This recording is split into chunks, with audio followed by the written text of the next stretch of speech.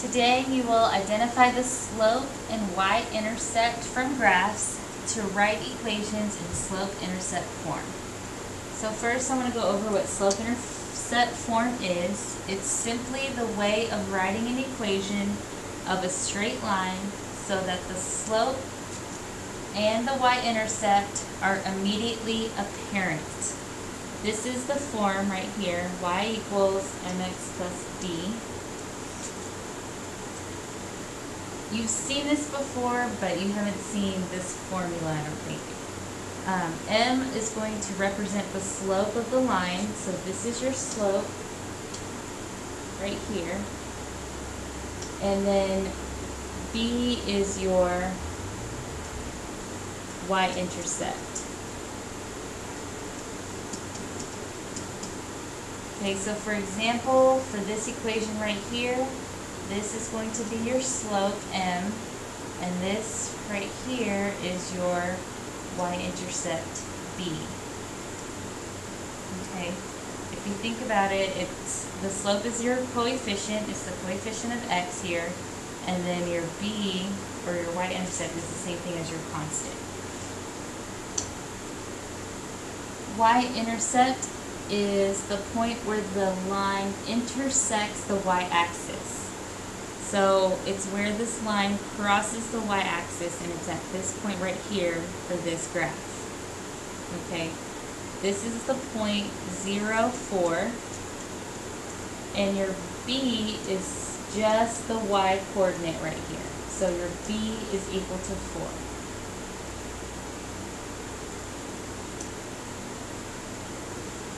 When you're writing equations from a graph, the first thing you're going to do is find the y-intercept. So you're looking for the point where the line crosses or intersects the y-axis. So it's at this point right here. This is the point 0, 1. So the y-coordinate is 1. That means your B is equal to 1. Now you're going to use rise over run to get the slope M. So you're going to pick any other point on this graph, and then you're going to count the rise over the run to get your slope. So I'm going to pick this point. You can use any point you see. Right here I have a bunch that I could have used, so I'm just picking this one at random. So M is equal to the rise over the run. So I'm going to count from the left point to the right point. My rise is going to be up 2. And then my run is going to be across 2. So I have 2 over 2, which simplifies to 1. Your last step is to plug these values into this equation right here. So you're going to rewrite this equation, but instead of M, you're going to plug in the 1, and instead of this B, you're going to plug in this one. So y is equal to 1x plus 1. Now we normally don't write the 1 if the coefficient is a 1, so rewrite it as just x plus 1. And that's your answer. Example 1, you're going to be given a graph and you're going to write the equation. So first you need to identify your B and then your M. So my y-intercept is at this point right here at 0, -2. The y-coordinate is -2. So my B is -2.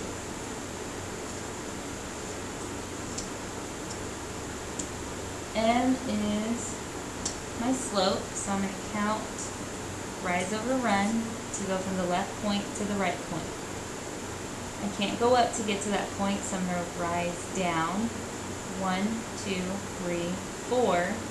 So my rise is -4, and my run is going to be 1, 2, 3. 3 across. So I have my slope, and I have my y-intercept. And I just need to plug it into the equation, y equals mx plus b. So y is equal to -4/3 x plus since my b is negative, I'm just going to write minus 2. Because this number is negative, I have to have this subtraction in front of it. Minus 2. And that's your equation for this graph. Example 2. So I need to find my b. My y-intercept is at this point right here, 0, 3. The y-coordinate is 3, so b is 3. And then my slope is m. I'm going to count the rise over the run to get to the next point. So my rise is 0, and my run is 2. Okay? Or if you simply just recognize that this is a horizontal line, the horizontal lines have a 0 slope. Your slope is 0. I have both my values, so I can plug them into my formula, or my equation, y equals mx plus b. Instead of m, I'm going to put in 0, and then positive 3. Now since 0 times any number is just 0, you don't have to actually write this part. You would just write it as y equals 3. And that's your equation for this line right here. Example 3.